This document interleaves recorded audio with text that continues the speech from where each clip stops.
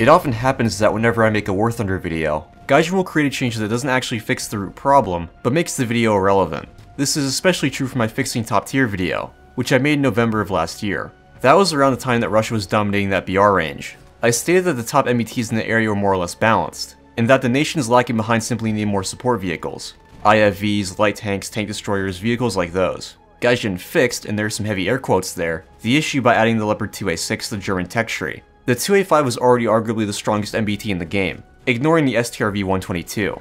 So the addition of an even more powerful tank threw everything out of whack. The 2A6 means that effectively, an entirely new generation of tanks has to be added to the game.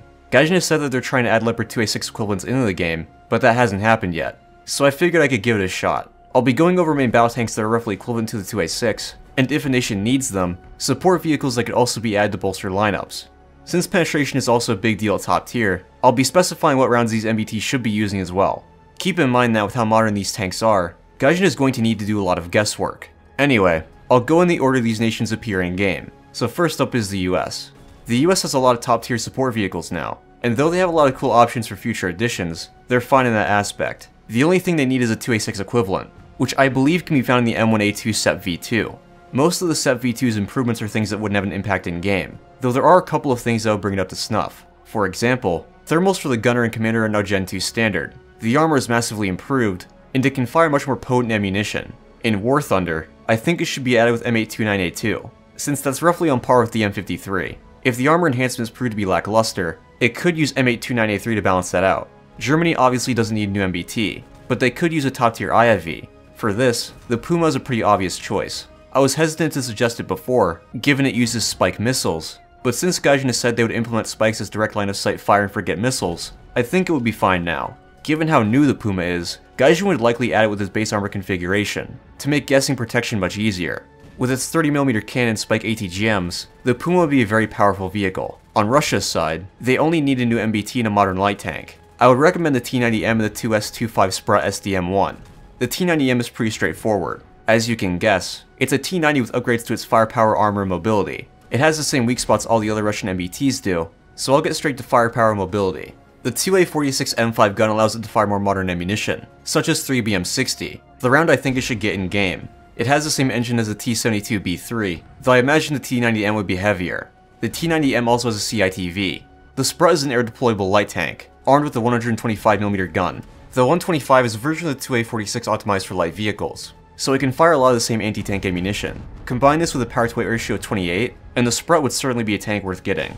Britain doesn't have a ton of options. I don't think the new Challenger 3 would be a good decision, but there is something else. The Challenger 2 clip is basically just a Challenger with the L55 cam mounted into it. This would give it access to much better ammunition, like the M53. The Challenger 2 is already a tough nut to crack armor-wise. The only thing it would lack is mobility.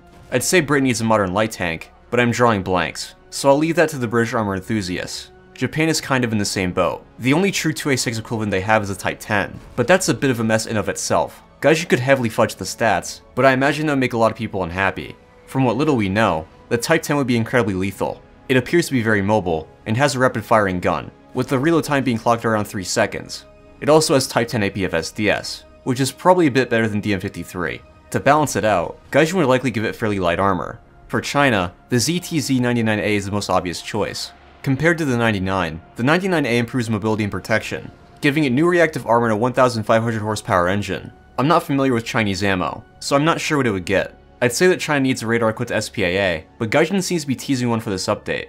Unfortunately for Italy, they have no more options for MBTs. They could receive the Dardo IFV though. I talked about it not too long ago, but here's a short rundown if you don't want to watch that video. It's got a fast-firing 25mm cannon, will be fairly mobile at 24 horsepower per ton, and also has spike ATGMs.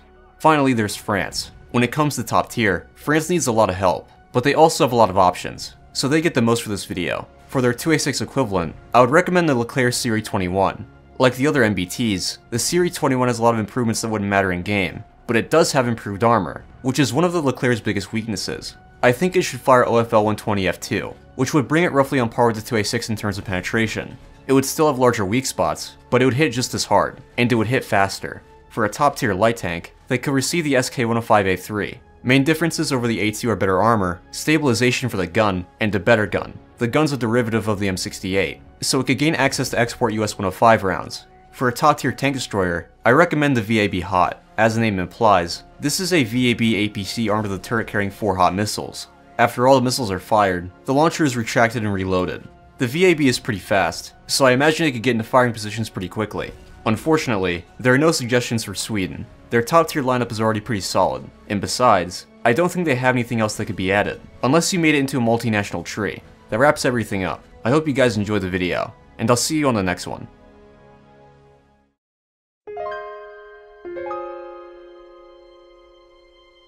You